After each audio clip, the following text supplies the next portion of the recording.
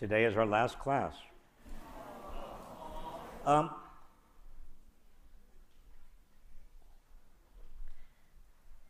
The purpose of this last class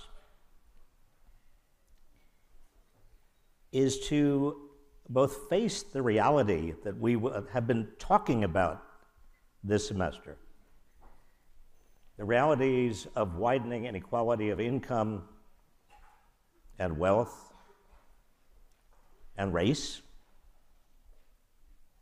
but do it in a way that reality needs to be faced. That is, not with great fear,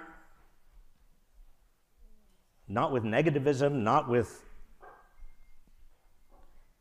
a sense of defeatism, but really with a sense of optimism, inspiration, commitment.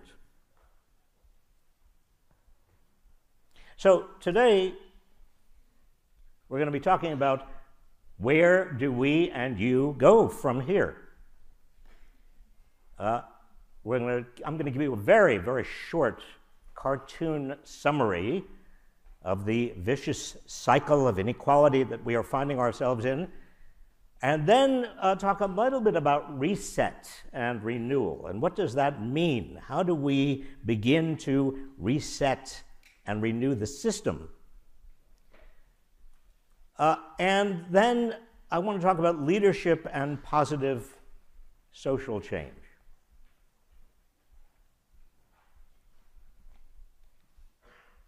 Oh, yes. I want to talk about you, because you are very much central to this story. The system and the cartoon summary, and that says they got rid of the balances, now it's a system of checks and checks. Well, that's a cynical cartoon. But the cartoon version of what we've talked about in terms of the vicious cycle of widening inequality is that people with the right assets in terms of education, race, ethnicity, gender, skills, connections, family wealth, and health, they get higher incomes in our system and increased wealth. Not all of them, but enough of them do that they affect the system, and these higher incomes and increased wealth mean they have more political influence, including more political influence over how the market is organized. And again, we've talked in this class about how the key political decisions and the key economic decisions are intricately connected, because the market itself does not exist out in nature. It is a function of human beings' decisions. And those decisions are decisions usually by people who have some authority, judges, justices, people who are secretaries of cabinet departments, people who are presidents, people who are members of Congress, people who are legislators. All of them continuously are making decisions that shape and change the market. But they are subject to the political power and the political influence of great wealth. Not directly always, but we've talked about it in various ways. The market predistributes to people who often have a lot of power, and the richest withdraw their support for public investment and social insurance. People without the right assets, that is education, race, etc., they get lower incomes, lower wealth, indebtedness, and less social protection. And many face barriers of systemic racism, and others become angry at what they consider to be a rigged system. And in the ways we've been talking about it, of course, the system is rigged. And some become susceptible to the politics of resentment, of racism, xenophobia, and demagoguery, because they are trapped, because they are angry or anxious or frustrated. They don't see way out. And divisiveness increases, distrust mounts toward all institutions. This is a vicious cycle. And I don't want any of you in this class to take this as inevitable.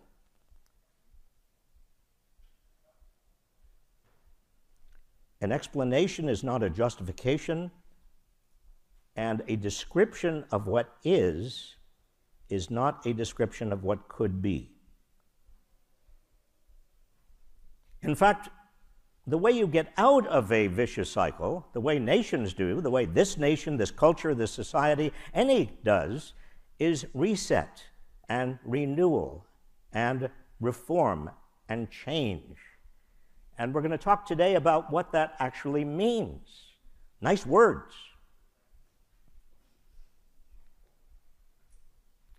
There is in our society, in our culture, a tradition of positive social change. There are three elements.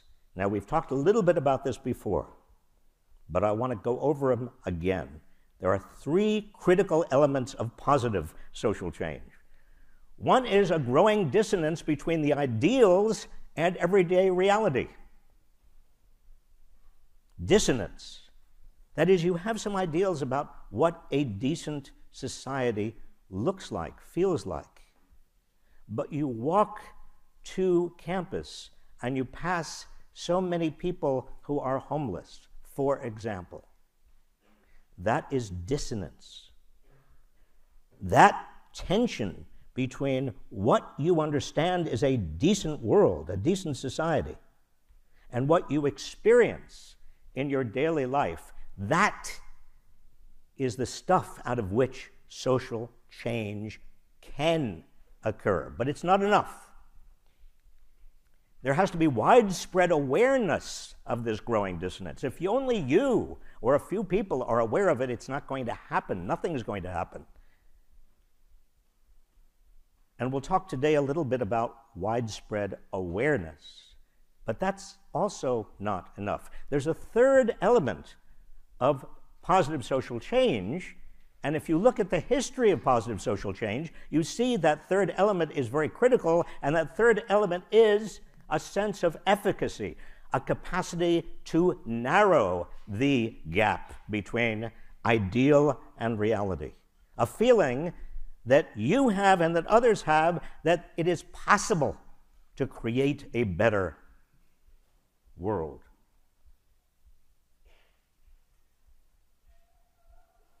Now, this may feel like airy-fairy, West Coasty stuff, but it's not. We have lived, I have lived, I'm old enough, I've lived through several of these. We call them movements. That's a sloppy word. I'm going to use it because we don't have a better word. But they are times and places where people join together. They organize, they mobilize, they energize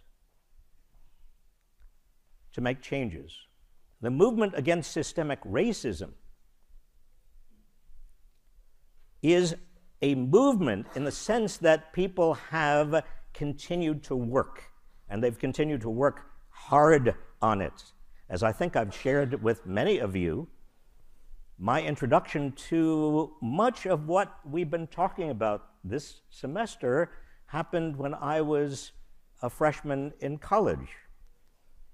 And one of the young men who had been my protector when I was about 8 years old.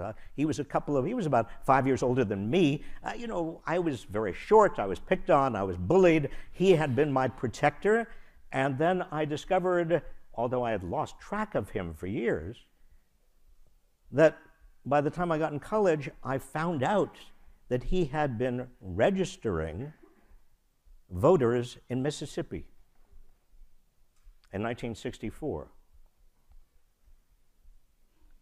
And the Ku Klux Klan and the sheriff of Neshoba County, Mississippi, didn't want black people registered. to vote.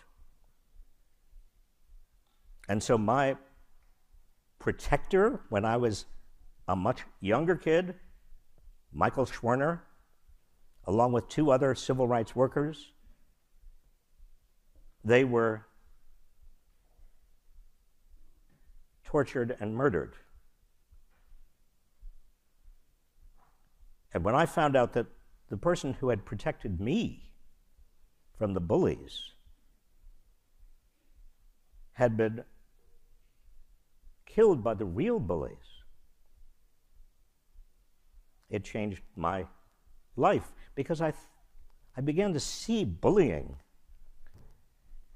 all around. Economic bullying, racial bullying, ethnic bullying, the bullying of men versus women, the bullying of transgender young people, the bullying of anybody who's different, who's other, who doesn't have the power.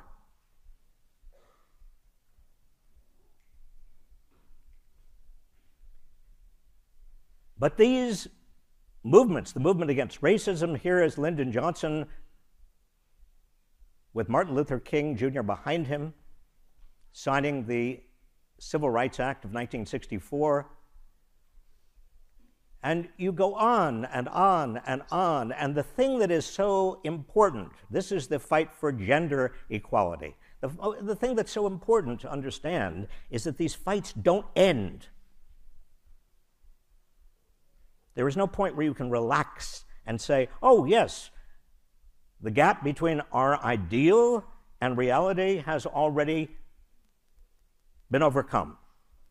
Women have equal rights. No, they don't. Women 120 years ago, 130 years ago, they started fighting for equal rights, and they have continued to fight for equal rights. And there is no end to that fight. Glass ceilings are broken, maybe, but there are new ceilings. Workers' rights. I was Secretary of Labor. I got very close to this, but I kept on seeing that, for example, child labor, which I thought we had outlawed years ago, but there were still examples of employers who were hiring children when children needed to be in school. There were still examples of so many workers who were being economically abused, and they needed to form unions. And it was hard.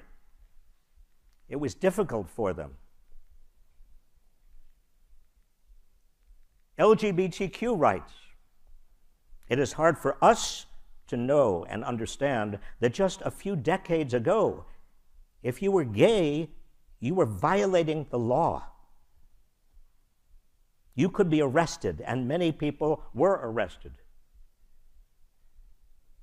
And they weren't just arrested, they were assaulted, they were killed, they still are being assaulted, they still are being killed.